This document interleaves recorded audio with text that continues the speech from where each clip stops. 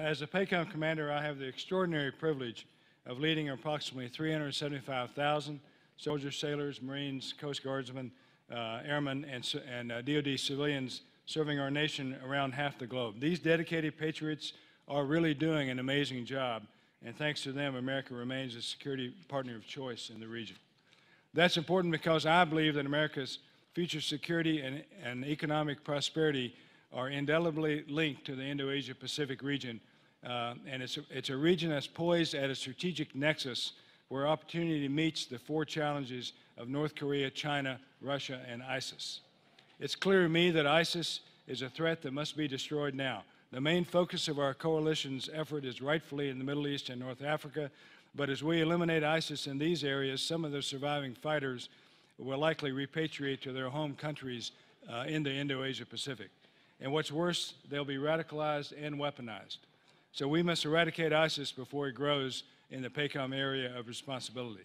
Then there's North Korea, which remains the most immediate threat to the security of the United States and our allies in the Indo-Asia Pacific. This week, North Korea threatened Australia with a nuclear strike, a powerful reminder to the entire international community that North Korea's missiles point in every direction. The only nation to have tested nuclear devices in this century, North Korea has vigorously pursued an aggressive weapons test schedule with more than 60 ballistic missile events in recent years. With every test, Kim Jong-un moves closer to his stated goal of a preemptive nuclear strike capability against American cities, and he's not afraid to fail in public. Defending our homeland is my top priority, so I must assume that the Kim Jong-un's nuclear claims are true. I know his aspirations certainly are, and that should provide all of us a sense of urgency to ensure PACOM and U.S. Forces Korea are prepared to fight tonight with the best technology on the planet. That's why General Brooks and I are doing everything possible to defend the American homeland and our allies in the Republic of Korea and Japan.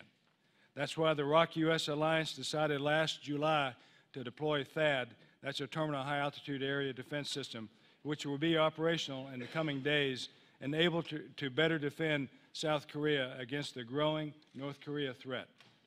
That's why the USS Carl Vinson Carrier Strike Group is back on patrol in Northeast Asia. That's why we must continue to debut America's newest and best military platforms in the Indo-Asia Pacific.